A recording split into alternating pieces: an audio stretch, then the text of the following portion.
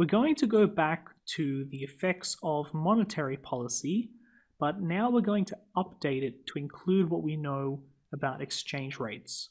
So we're going to show that monetary policy actually causes short-run changes in the real exchange rate, and then we'll go on to show how this affects planned aggregate expenditure.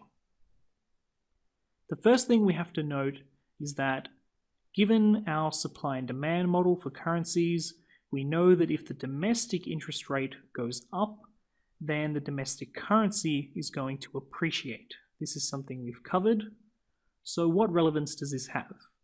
We know that the nominal exchange rate is increasing when we get an increase in the real interest rate.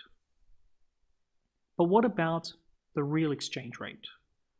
We know that they have this relationship. But we also know that in the short run we expect prices to be sticky.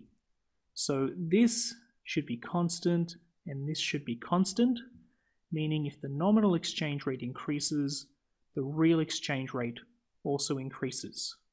So we can say real exchange rate goes up and we get an appreciation of the real exchange rate.